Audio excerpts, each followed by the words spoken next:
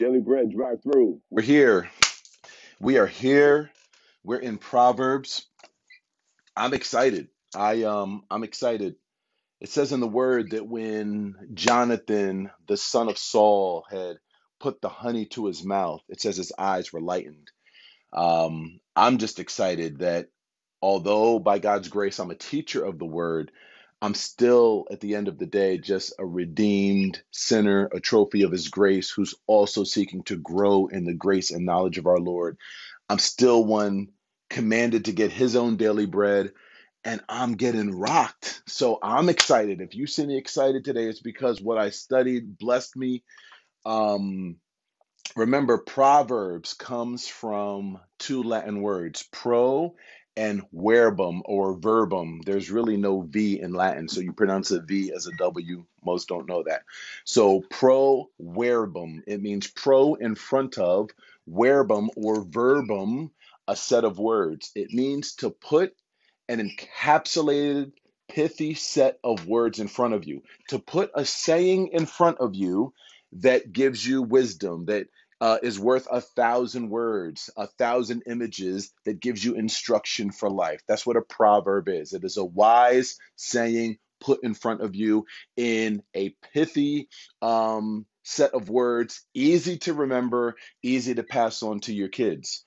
That's the next question, How are you with raising your kids? How are you with teaching your kids the word? Um, I want to share something in humility, but I felt God really put this on my heart. Um, you can want the world for your kids, but if this is not real to you, it's not going to be real for your kids. If church is not exciting for you, don't be excited. Don't be surprised when it's not exciting for your kids. If you don't learn from your pastor and you know it all, don't be surprised when you have kids that are like, "What's the point of learning from a pastor? I got commentaries too." It's one thing to want the world for your kids, but more is caught than taught. They need to see your excitement in the word. And let me tell you, and I don't mean to scare those of you that have little babies, raising them when and before they're 10, cakewalk. When they are older, worldviews worldviews sneaking up on them, they don't even realize that their worldview is being challenged. All of the different things, music, culture, all the ideologies, and you having to disciple that, having to teach them not just the knowledge of the word but how to apply the word in life. Parents, get ready now. Get ready now, because before you know it, you'll just be a nominal believer going to church on Sundays. And then Sunday, everyone puts on Christianity. And then when they call you, when their flesh is flared up, when they're confused, when they're frustrated, when they're stressed, and you will not have a word for them, nor will you have the prophetic insight to actually apply the word and give them the proverb they need, because that's what it's all about. So let's, for the sake of everyone we love, for the sake of everyone around us, we have no other choice but to get deep in the word. Oh, you're making money. That's phenomenal. But how's your relationship with the word? Oh, man, God is opening doors in your life. Yo, I'm going to be your number one cheerleader. But yo, how's your relationship with the word? Everything rises and falls on our relationship with the word. And when we stand before Christ, it's going to all be according to his word. So that being said, let's go to Proverbs 12:1. It says, "Who loves instruction loves knowledge, but he that hates correction is brutish." In the NIV, it actually says, "Who hates correction is stupid." Oh, wow. Now we know that even since when you were a kid, I mean, before curse words were like floating around, and even after curse words were floating around, stupid was like the word that just stung. You remember the first time you were called stupid? I mean, just to even pull it out of the hat today, when you hear it, your ears just bend when you hear anyone use the word stupid, because it's just the word. That's what it means here. It says here, "Who loves instruction loves knowledge." The person who loves being corrected, who loves being challenged, loves knowledge, but he that hates correction is stupid. Dang. Is it safe to say that we live in a day where a lot of Christians are stupid? Because the minute you challenge them, man, they disappear. You can almost predict it, like, yo, this person got challenged. Well, usually is when someone starts walking off into the night. Yo, do we love correction? A wise person, a person that loves instruction, will love being corrected. Here's a great quote I want to read. And again, this is encouraging. Let it encourage you. When it says here, who loves instruction loves knowledge, but he that hates reproof is brutish. I want to read this, and this is what it says. A necessary condition of learning is having a teachable spirit, the desire to learn. Those who love knowledge are willing, even eager to be corrected. Let me read that again based on Proverbs 12:1. Those who love knowledge, if you love knowledge, you love the knowledge of God, you want the right way, you're doing that math equation, but you want to have the right answer. When you love knowledge, you are willing, even eager to be corrected, since they know that learning has at least two aspects.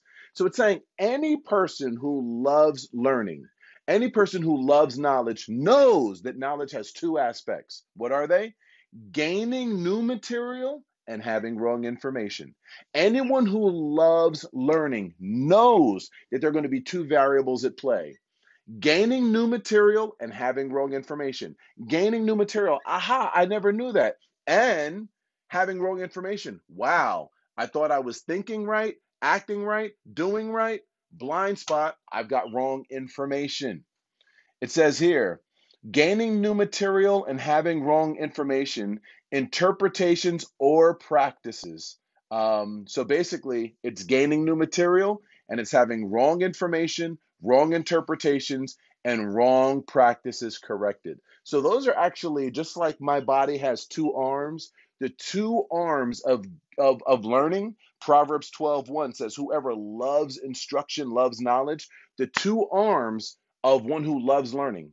People say, "Oh man, I love learning. I love learning. I watch nothing but the History Channel and Nat Geo, and I have biblical archaeology subscription and all types of stuff." Well, it says that anyone that truly loves knowledge understands that it has two arms: gaining new material and having wrong information, wrong interpretations, or wrong practices corrected.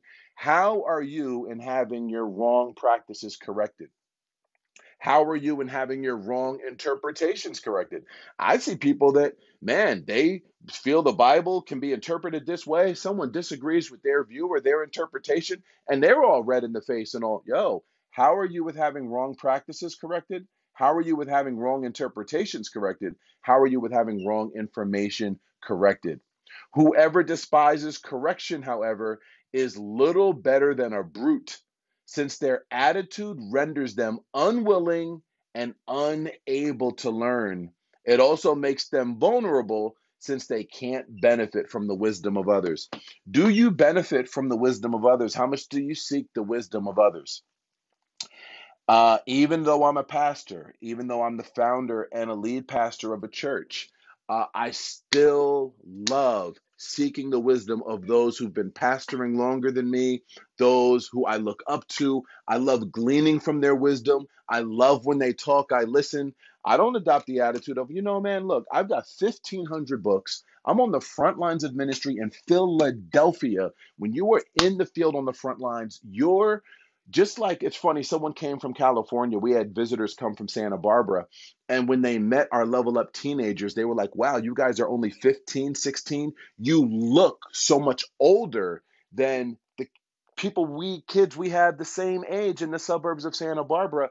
Well, that's because Philadelphia does that. When you're a pastor in a city like Philadelphia, what you're exposed to on a daily basis, if you're on the front lines, does that.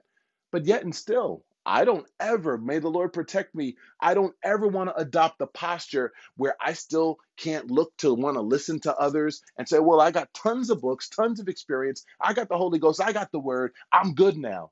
I still want to have the posture of having mentors in my life that I can learn from. When they talk, I listen. I'm not trying to convince them how much I know. I'm willing to just be silent, even if my silence looks like I'm just a little baby sitting on a stool swinging his legs. I love still taking a humble position. What about you? Do you still love sitting and learning?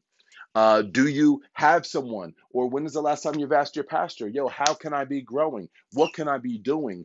Any blind spots that you see in how I'm operating ministry? How can I be doing this better? When's the last time you've even asked that?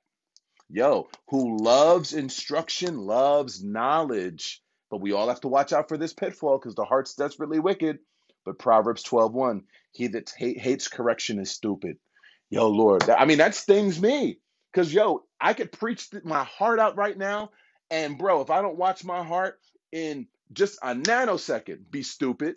Because somehow I don't like correction. Somehow someone corrects me, and who do they think they are? And blah, blah, blah, blah, blah. Yo, who loves instruction, loves knowledge. Do you thank people when they challenge you? You know what? Thank you for that. You know what? Thank you for that. See, Proverbs gets into that character stuff. Who loves instruction, loves knowledge. Yo, thank you for correcting me. You know what? Did I thank you for correcting me? Oh, I thanked you 8 times. Thank you again for correcting me. Please remain that way in my life because we live in a day where everyone's yes men. Friendship has been reduced to affirmation only and not aspiration. You see, when your friendships are based on affirmation and aspiration, it's people who affirm that you're the bomb, affirm that you're beautiful, affirm that you're awesome, but they also, because they want you to aspire, they also challenge you. See, today, friendships have been reduced to just affirmation only. Everyone's around just like, oh yeah, everything you say is great. Every joke you say is funny. Everything you drop is deep. All your excuses are valid. No, we want to be friends.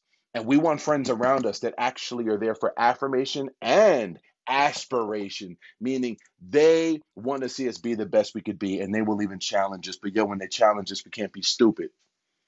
When our parents challenge us, we can't be stupid. When your pastor challenges you, can't be stupid. We just can't be stupid. Yo, Lord, makes us just want to repent right now. Let me look at the ways I'm just stupid. Yo, Proverbs 12:1, whoever loves instruction loves knowledge, but he that hates correction is stupid. Oh my gosh. Yo, that's deep. Yeah, the NIV, it says in the King James brutish. In the NIV, it says stupid. By the way, if you want some good commentaries, here's the NIV application commentary series. This one's on Proverbs. They have it on every book of the Bible. Also, John Phillips. These are his commentaries on Proverbs. I would recommend these two, actually. I have a lot of commentaries on Proverbs. 3 rows over in my library, I have some stuff by Ironside and Spurgeon, and McLaren and Wearsby. But these are probably the best two I've ever seen. Best two I've seen because they're practical. Let's keep it moving. A good man obtains favor from the Lord, verse 2, but a man of wicked devices will be condemned. What does it mean a good man obtains favor of the Lord? Who's a good man? Well, we know there is none good, and we're only good by receiving Christ as our Lord and Savior and receiving his righteousness. So, but what does it mean when it says a good man obtains favor from the Lord? Because we want that favor. Of course, we want favor from God. Of course, we want to be that one like Jacob, where he says to Jacob when he's wrestling with him in Genesis 32, you've got power with God and with men. That's one of the most beautiful things I feel God has ever said to a person. And what's beautiful is he says it to like the biggest sinner, the biggest knucklehead in the Old Testament. But because that knucklehead surrendered, he said, through your surrender, you now have power with God and you have power with men. Genesis 32. How do we live that kind of life? Power with God. Where people are like, I'm praying, I'm gonna talk to God. Thy will be done on earth as it is in heaven. And you know the heart of God. Power with men, the peacemaker. When you come on the scene, the climate changes. You're not a thermometer, you're a thermostat. You got power with men. Your presence lowers statistics. That's what salt and light is. You being around makes the situation better, makes spirits uplifted. How do we have power with God and power with men? How do we have that favor of the Lord? Proverbs 12:2. It says here, a good man is one who plans to do good. When your intentions are to go out and bless, to go out and serve, you got the favor of God on you. You've got the favor of the Lord. When you're looking to just not just be another law-abiding citizen that just goes to work, comes home, and let somebody in when they're trying to get in, and you're the 18th car, and the first 17 didn't let them in. No, we're talking seeking to do good. Like the way Jesus got up in the morning. What did it look like when Jesus went out looking to do good? He had a job. He was a carpenter. He was a stonemason carpenter. But the Bible talks like next to nothing about what his job was, but it talks about what his acts of goodness were. That's how we obtain that favor of God. Let's be in ministry. Let's look to what we're going to do. That's why when we're encouraging people to get in ministry, we're not getting on your case. We're not blah, blah, blah. No, we are literally trying to plug you into normal Christian living. Normal Christian living. Here's what's deep. In the book of Acts, everyone had JOBs. Everybody. Everyone would have had a LinkedIn profile. But what's Acts about? The acts they did for Jesus.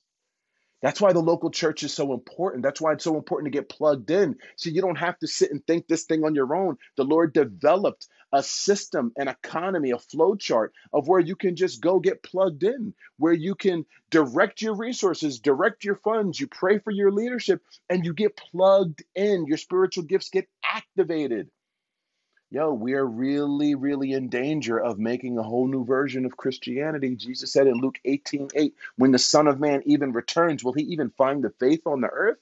He doesn't mean, will I find Christianity? He's saying, will I find Orthodox Christianity, normal Christianity? The whole theme of Proverbs 12 is character and outcomes. Character and outcomes. Character dictates outcomes. That's why every verse has a but in it. Look at this. Who loves instruction, loves knowledge, but he that is stupid hates correction. A good man, verse 2, obtains favor of the Lord, but a man of wicked devices he will condemn. A man will not be established by wickedness, but the root of the righteous will not be moved. A.W. Tozer wrote a book called The Root of the Righteous. This is where he got it from. He also had a book called The Knowledge of the Holy, because it says, the knowledge of the holy is understanding. Sounds like A.W. Tozer spent a lot of time in Proverbs. He's got at least 2 books named after verses in Proverbs. A virtuous woman, a virtuous wife is a crown to her husband, but she that makes her husband ashamed is like rottenness or like decay to his bones. The thoughts of the righteous are right, but the counsels of the wicked, the advice of the wicked, there's deceit all up in it. The words of the wicked are to lie in wait for blood. The words of the wicked is to get revenge. Do you. It's all about, self-preservation, but the mouth of the upright will deliver them. The wicked are overthrown and are not. I mean, look at how many people we see. Oh man, Mansion. They had the whole world. They just won all these awards and they committed suicide. And they have all this money and they have all this. Yo, you heard? So and so's dead. Yo, 1 minute it looks like the wicked run the world. It looks like you can literally thumb your nose at God and literally have all your cake and eat it too. But then boom, you just hear like Psalm 73. They're in slippery places. They're gone as in a moment. Yo, but the house of the righteous will stand. I just want to read a few other verses that have rocked me in Proverbs 12. When I say rocked me. Proverbs 12:16, a fool's wrath is known, but a prudent man covers shame. What it means is a fool shows his annoyance right away, but a prudent man overlooks an insult. Yo, maybe you see yourself that way. You know someone, they get annoyed so fast. I mean, faster than a speeding bullet. It says here, a fool's wrath is presently known. A fool gets annoyed at once, immediately, off nothing. But a prudent man overlooks an insult. So again, in the King James, it says, a fool's wrath is presently known, but a prudent man covers shame. NIV says, a fool shows his annoyance right away, but a prudent man overlooks an insult. How are you with overlooking insults and offenses? Yeah, someone around, they said something real crazy, talked out their neck real sideways. But yo, someone's really acting a fool. But you wouldn't know it by looking at your face. Why? Because 1 Peter 4:8, love covers a multitude of sins. You're not bringing it up, not because it wasn't ugly. You're not bringing it up, not because it wasn't toxic. You're not bringing it up, not because the devil didn't totally take control of that person at the moment. But yo, love covers a multitude of sins. My general rule, and I've not mastered this, I'm just another person trying to work at their own salvation and be like Jesus. But my general rule is this: I will let something slide. I will let something slide. I try to not come from a place of I'm offended. Though the scripture does say that you should share your offenses because you don't want to let the sun go down on your heart and you become bitter and that bitterness springs up. Because some people act like, oh yeah, I'm turning the other cheek. I'm turning the other cheek. No, you're not. You're getting bitter as a mug, right? Bitter as all get out. I'm trying. Bitter as a mug. Bitter as all get out. Bitter to the nth degree. Okay, how's that? So look, there is the biblical protocol of if you're offended, you go to that person right away. Matthew 18:15. Because you want to protect your own heart and you want to really not give the enemy any room. But there's also a place for just overlooking an insult, you know? And that is a prudent man, wisdom. It's just like, you know what, for the bigger picture, for the bigger unity, you know what, that person didn't mean it. You know what I mean? And that's what I really try to look at. If I feel like, because Jesus said it's impossible, but that sinners get together and people don't just start stepping on each other's toes. If it was a mistake, if the person was just socially awkward and they just kind of chopped at the pastor, people do that, right? They're socially awkward, so they say the dumbest and even just some things that are just weird, right? I try to really think about, okay, what's going on here? If it was just something like that and a little too much fun, let love cover it. But if you feel that it's a malicious thing and you, for the person, for the sake of their own heart, that's actually going to hurt them having that position in their heart. It's going to block their devotional life. It's going to block their growth in the Lord. You know what? For now, I feel like I do need to say something. But yo, we should always want to just be able to look over an insult. Verse 18 of Proverbs 12. There's he that speaks like the piercings of a sword. It says in the NIV, reckless words pierce like a sword. Makes us want to really think about our words. Reckless, reckless words pierce like a sword, right? Right? They say sticks and stones might break my bones, right? But words will never hurt me. Words hurt. Words can hurt worse than a beatdown. Because a beatdown will heal. Words can go in and cut. And that's there. That's why even, with youth and different people, I try to even teach what I wish I learned in the hood growing up a little sooner. But I still remember nasty things said to me growing up in the hood, even in the name of fun, but it was reckless. I still remember things I said to other people, right? Um, I try to so work with our level up youth and just watching the words that they say to one another because, it looks all fun and games, but you're cutting each other. But look, it's not just level up youth. Yo, mature Christians do that, right? Reckless words pierce like a sword, but the tongue of the wise brings healing. Proverbs 12:18. We need to have that tongue that brings health, where we speak health to people. We should really look at our words. You could be in all the Bible, quote Bible, no Bible, have beautiful notebooks, beautiful highlighters, beautiful marker collection, beautiful commentaries, but your words cut people. And how's a good way to know if your words cut people? Well, has someone told you lately that your words cut? Has someone told you lately that your words can cut? And there it is right there. We really because again, it goes back. Who loves instruction loves knowledge, but he that hates correction is stupid. Verse 1. Verse 18, there's he that speaks like the piercings of a sword, but the tongue of the wise brings health. We really want to have tongues that bring health. Hebrews 3:13 says that we need to be provoking one another to pursue Jesus. What's the ultimate way for your tongue to bring health? To speak to someone. Hey, yo, are you looking at Daily Bread drive-through? Yo, our pastor is preaching his heart out, or at least trying to, every day at noon, not for his daily bread, because he's already studying up until 12. No, 12 is when he actually is teaching, right? For the love of the body. Yo, are you tuning in? Yo, that's bringing health to people. Like, yo, you could do it, man. Do it on the ride home. Like, get in that rhythm. You know how easy it is to make bad habits. If we can make time for other things, we got to make time for the word. Think of just how much you'll learn more of the word. When else will you be in the book of Proverbs?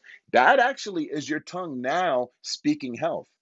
It's more than just affirmation. It doesn't say, "Oh, the tongue of the wise does just likes on Facebook, likes on Instagram, fire emojis. Ooh, you're a beast. Ooh, fire emoji. Ooh, flex arm emoji. Ooh, you're all that." No, no, no. That's not being health. That's just affirmation culture that everyone does, and a lot of it's fake, right? Not saying I'm not calling nobody fake, but it's superficial. It's only yay deep. Yo, we really want to have a tongue that brings health where we're saying exactly right what the person needs. Yo, verse 27 of Proverbs 12, and then I'm out of your way. Don't log off now. Are they logging off, Jonah? Because this one is the one. Jonah, tell him not to log off. Don't log off.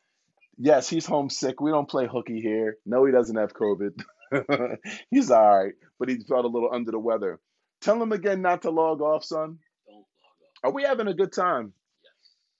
Yo, verse 27, this one is the one that got me excited. Verse 1 really challenged me. Verse 2 really got me excited about obtaining the favor of the Lord. But verse 27 is that one. Are you ready?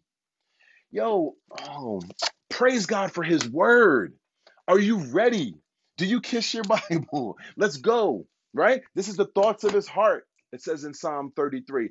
To kiss, to adore your Bible is to adore the thoughts of his heart. To adore the thoughts of his heart is to adore his heart. To adore his heart is to adore him. Do you love your Bible? Ready? Let's read this proverb. And I'm going to tell you again, I went through 7 different worldviews, 7 different religions before coming to Christ. I have never been talked to the way God's word talks to me. And I'm so glad that I'm a knucklehead like anyone else. I could become a Pharisee faster than anyone else. But I'm so excited that by reading his word, it still gets me excited. That's just his goodness. But again, verse 2, a good man obtains favor from the Lord. Yo, because I want to minister his word, that means if verse 2 is real, look, I either believe it or I don't. Yo, if I want to teach his word, that's going to give me favor. Yo, you go get excited now. Who can you teach the word to? Who can you go break it down to? Go feel the favor of God on you when you share the word. But boom, I got to do verse 27, then we're out of here, okay? Yo, Jonah, my son, my star, my man, right? It's National Sunday, right? But we're not posting no pics. Every day's National Sunday for you, right? Yo, it says in verse 27, the lazy man doesn't roast what he caught hunting. A lot of people say, well, what does this mean? Because here's the thing. Roasteth in the King James, it's the only time in the whole Bible that verb is used. The common and the most traditional rabbinic interpretation of this is a lazy person will go catch a fish. He don't finish the job. Catch the fish. You know what it's like? You go to the grocery store, you buy meat, okay? And then you just go home and watch TV, order food, and then go to the meat in the fridge, and you ain't finished the job. You brought the meat home, you ain't cook it. Oh, it's expired. You got to throw it away. The lazy man will go out and fish, catch the fish, put it on ice, bring it home, but will not finish the job of scaling it, gutting it, cleaning it, and cooking it. The lazy man will go hunt and won't come home and cook it. Yo, when you open that Bible, okay, you've got the meat in front of you, but are you going to finish the job and roast it and really eat it? Or are you just doing a little reading, little highlighting, little notes? Oh, I didn't know. No, no, no. Are you going to sit there and roast it? The lazy man will go hunt. He will actually catch something. It don't say he goes and sits in the deer tree up in the tree, the deer stand up in the tree, falls asleep. No, he actually goes out, finishes it, hunts, gets the meat, takes the meat home, but he don't finish the job. The lazy man runs 90 yards and then drops the football and don't finish the last 10. That's a whole new way of looking at laziness. Because in the land of the blind, the one-eyed person's king, yo, you can Just going to church in this day makes it look like you on fire for the Lord. In the book of Acts, though, that was just considered like as normal as getting out of bed, right? Yo, you can be doing what seems so right, but the Lord look and see it as lazy because we don't finish the job. Okay, so you're in ministry at the church. You show up to do the ministry, but you don't do the ministry to the end and follow through. Yo, it's like hunting, catching the animal, and you did everything except for cook the meat. Yo, let's meditate on really what it means to be diligent. Because it says here in Proverbs 12:27, the substance of a diligent man is precious. Yo, this was convicting today. It was, but it comes back to this. Whoever loves instruction loves knowledge. The person that loves the knowledge of God loves correction. Wow. Yo, let's be back tomorrow. Like and share. Let's go deep. Let's get right. Let's represent. Let's love his word. Let's roast that food. Yo, what do you do now? You done come out today. You went hunting. You tuned in the daily bread. You went hunting. We got Proverbs 12. Now what you going how you going to roast that Proverbs 12 now? Who are you going to pass it on to? What's the conversation going to be over dinner tonight? What's the conversation going to be with the loved ones? What about those, that used to watch the teaching of the word and now they're not? What you going to do? You going to roast that food now? You gonna finish it out? Yo, let's all do our part. May God's spirit help us and grace us. Salute. God bless you.